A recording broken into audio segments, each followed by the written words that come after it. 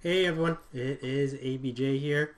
Just wanted to recap today really quickly to show you what the clues of today were. And most notably, net drift really showed us a big burst in momentum near the after New York City lunch during the time that press secretary was speaking.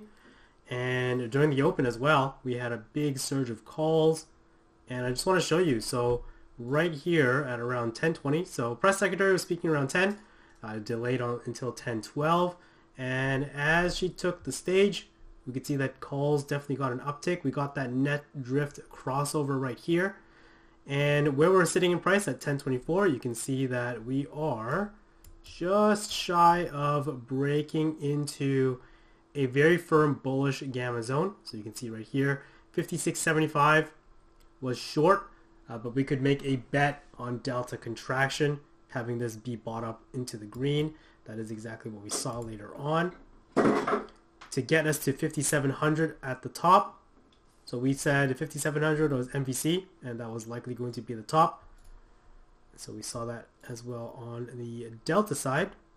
See right there, 5700 right here. And so during that time, though, so late in the day, we didn't want to participate via options. We called out UPRO, SPY-U, MSTU, and PLTU. So MicroStrategy and Palantir as a little bit of laggers, and then we could potentially get some sort of momentum in just their leveraged shares. And that was it. So that's the clue right there, that net drift crossover. This is one of the favorites that the quant data community likes to trade.